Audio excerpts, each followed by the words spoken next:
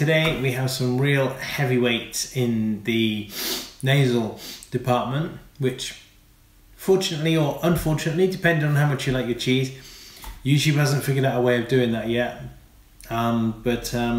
Yeah, it's quite ripe here at the moment.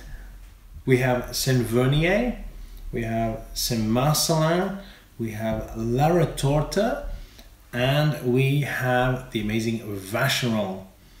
4 incredible cheeses, quite a few similarities with them, quite a few differences as well. So let's dive in. First up, we have Saint Vernier. It's a French cheese made with pasteurized cow's milk, and this personally I feel is one of the things that the French, along with other cheesemakers, but I particularly like that the French do these things. It's washed regularly in wine. How awesome is that? That is absolutely awesome. So as you can see, there's a bloom on the outside of it. It's usually packaged in this little wooden flower here. It's made from the milk of Montbéliarde sheep, which several of these are also made with the same milk, which is a very interesting fact. Of our cheeses here, you may see in some cheeses they have a strength rating on. This is rated as a 3, so it is a bit pokey, but it's also got some mildness to it as well. So let's dive in. You see, I've got spoons here today because a lot of these, the idea is you kind of open the top and you eat the gooey center. So, but I do want to smell the rind and see what we get.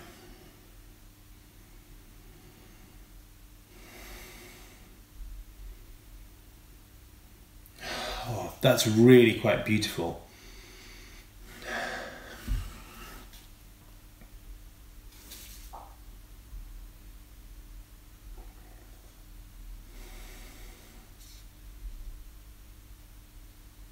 There's really something of the animal left in there. I've said this before with cheeses, but some cheeses become kind of a separate product on their own, but some you can really tell that the cheese has come from milk which has come from an animal.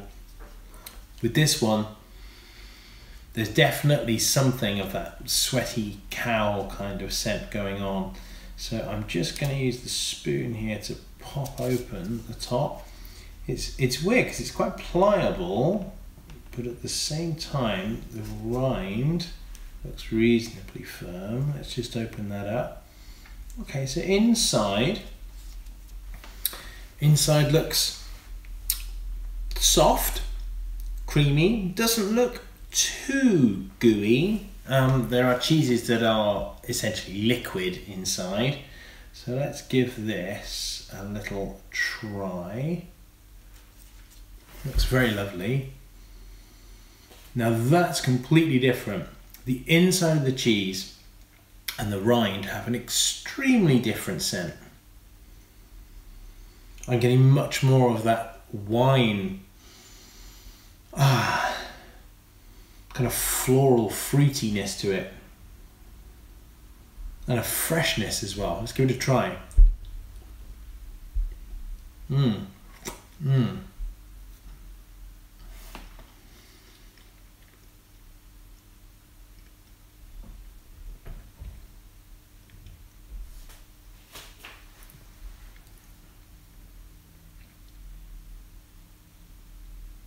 Wow, that's such a succession of flavors. I'm going to do that again and see if I can describe it to you as I'm doing it. So, first of all, the nose is much fresher than the rind.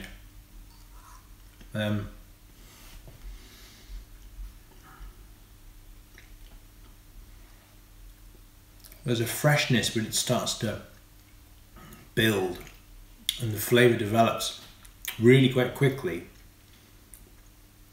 It's now much stronger, and it almost reminds me of the Morbier that we had in the other video. It almost reminds me of the center of that Morbier with a kind of almost like yeast extract kind of flavour going on. That is absolutely gorgeous. That would be lovely, I think. You can just eat that on its own. You could put it on something, you could dip it, you could bake it, do all kinds of things with that, I think. I realise that you may not be too keen to try the washed rind cheeses with that incredibly strong smell some of them have, but this one is much more polite, shall we say. It's not too offensive at all. Lovely flavour. You could dip something in that, you could melt it on something. I think that would be a really good intro, as well as being a beautiful cheese in its own right. Okay, moving on. You may notice this comes in a little pottery dish, a little earthenware dish here, which happens to match this little earthenware dish, because I have eaten this one before. I'm just going to have an almond actually to try and cleanse my palate a little before I move on to the next cheese. This is Saint-Marcellin. It's from the Rhône-Alpes region of France. It's made from raw cow's milk. It's also from the Montbéliarde cows. And this one has a protected designation of origin. So let's do a similar thing. I'm going to give this a little snifter up close. Oh, now that's much fresher, surprisingly. This is on the strength rating. It's rated as a 4, but the nose is a lot friendlier, I think, than this one.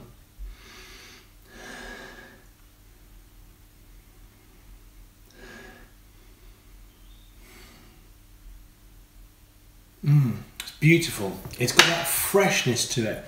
There's a real freshness as well as these kind of lovely heady notes as well. So let's crack on, open this one up. Much, much, much softer rind here. I'm just going to pop the rind off because they are so strong. I don't know if you can see in there. This is much gooier, much, much gooier in places. Still holds its shape together okay. It's not quite liquid, but it's definitely got some a bit of runniness going on. And it smells really, really fresh. Right, let's give it a taste.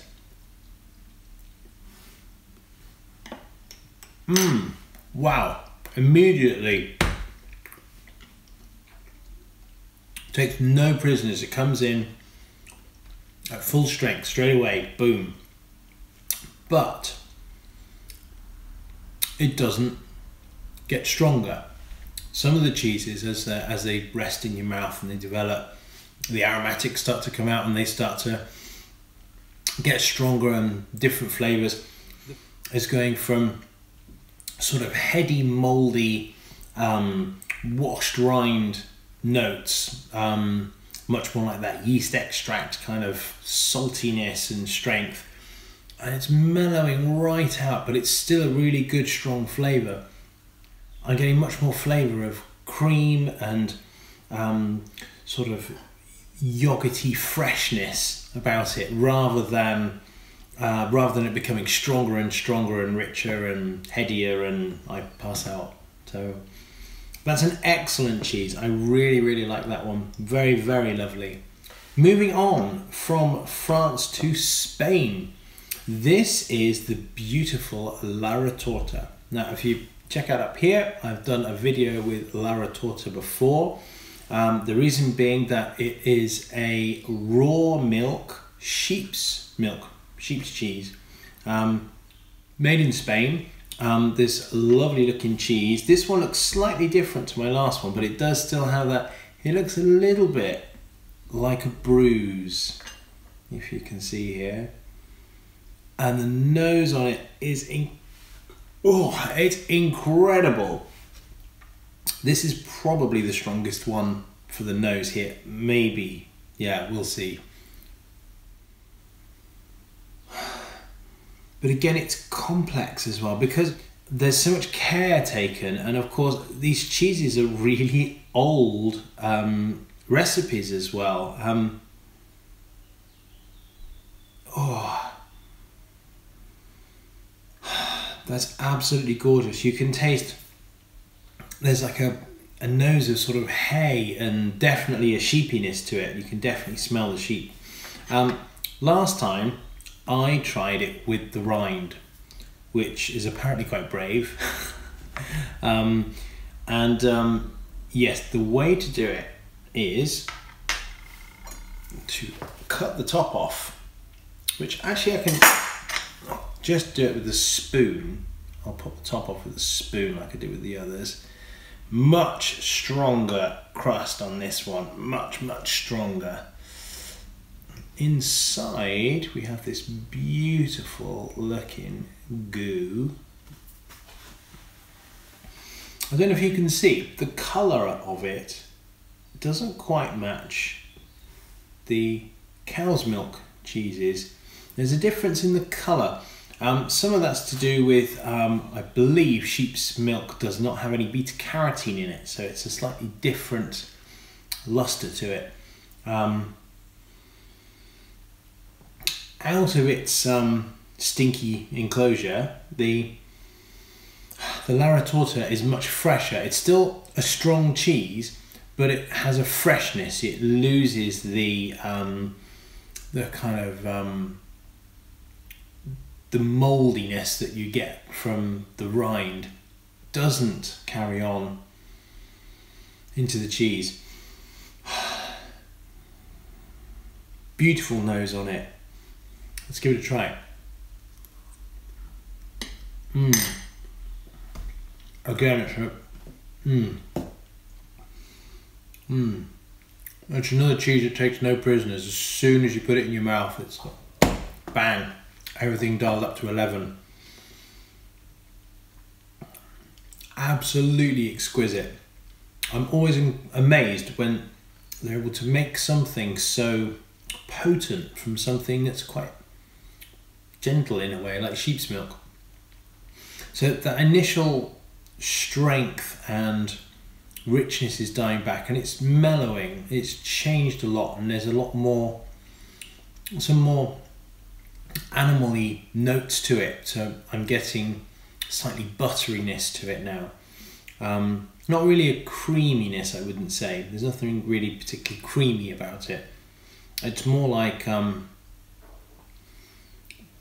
if you were to eat something like liver and onions, and even with the onions and the liver, you're still able to kind of taste the butter that you pan fried it in. So absolutely beautiful. Far more palatable without the rind. So yeah, definitely the way to do it. I think this would also be rather lovely if you baked it. I think that'd be rather super. So this was a strength 3, but this one is a 4. This one is listed as strength 6. And now we have another cheese listed as strength 6. I'm just going to have an almond before I dive in. This is the amazing Vacherin. There's so much to say about Vacherin. I believe it's been made since the 13th century. It is made from raw cow's milk. From a very specific region. It's made between some very specific dates, August the 15th to March the 15th. It's the only time it can be made, and it can only be sold from September the 10th to May the 10th. This is a winter cheese, and it is particularly produced like this when there is not enough milk to make Comté. Comté is one of my favourite Alpine cheeses. It's just such a go-to cheese. It's so good for everything.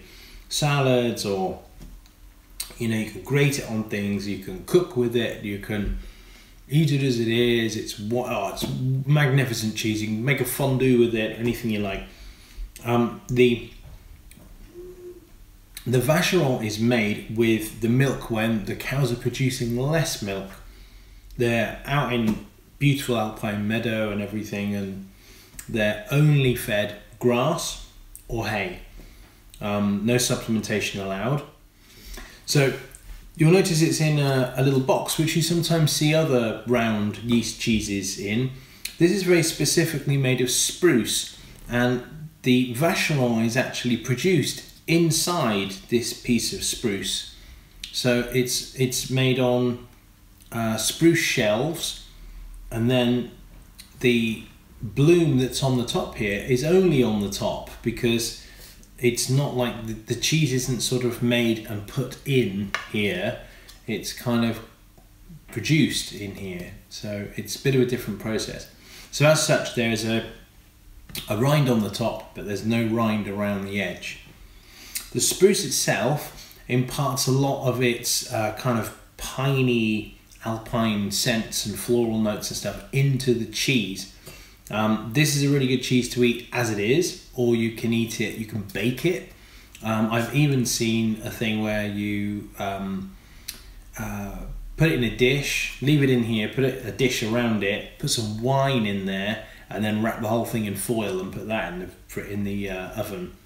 That sounds really good, but I've not tried it. I need to try that. You might notice around the edge of here, there's some mold, and then so around the edge, there's some black mold going on. That doesn't mean that there's a problem with the cheese. In fact, that's a really good sign. Some cheeses have a kind of a symbiosis, if you like, with their production process materials. And this one in particular, as it's got such an affinity with the spruce, it develops this black edge at times that is directly to do with the spruce. I think the best thing to do is to dive in and try it. Now they do say that the rind is not edible on here. This one's unpasteurized, this one's unpasteurized, this one's unpasteurized, and this one is pasteurized. Just a note here, if you are pregnant or breastfeeding, or you're a very young person or a very old person, or you have some sort of condition where your immune system may be compromised, you need to steer clear of products made with unpasteurized milk. Most healthy adults there shouldn't be any issues whatsoever with eating this kind of food. But if there's if you have a particular reason, such as pregnancy, or you're an infant, or even a young child, you need to steer clear of these unpasteurized cheeses. So let's move on. Let's dive in and give this a try, shall we? So I'm gonna see if I can get through this. Oh wow, look at that. I'll try and pop the top off there. Ah, now if you recall, the other cheeses, we need a little helping hand here. The other cheeses were nice and soft inside, no problem to scoop them out with a spoon. This, however, is a different story. Look at that. That is actually running off my spoon very slowly, and is almost entirely liquid. I don't think you could really describe that as a solid. Right, here we go. It's actually really quite fresh. The nose of the rind is really strong.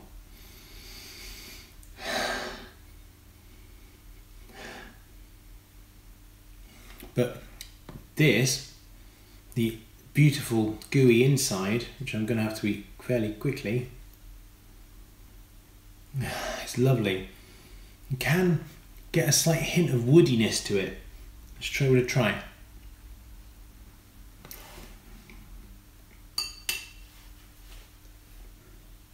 It's absolutely exquisite. There's so much forest going on in there. You can really, that spruce really comes through into the cheese. It's super creamy and delicious.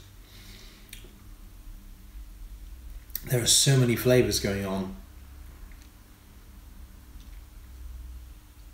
I need to try that again. It's going to get on the spoon. Right, let's give this a try. I would normally, obviously, not touch the knife to my mouth, so it's no problem to cut another piece, but with these, they're so gooey, it's like pudding, so I don't want to put my used spoon back in, as I've got someone else going to be trying this later.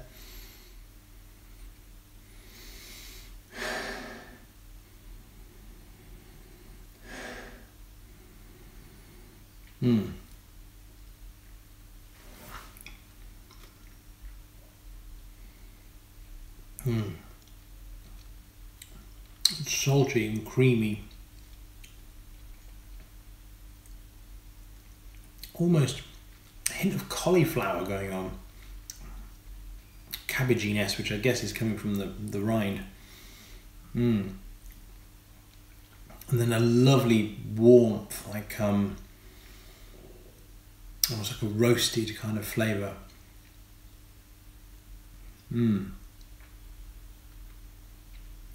And then the whole thing starts to mellow and tastes a lot more dairy. There's a lot more dairy going on. And then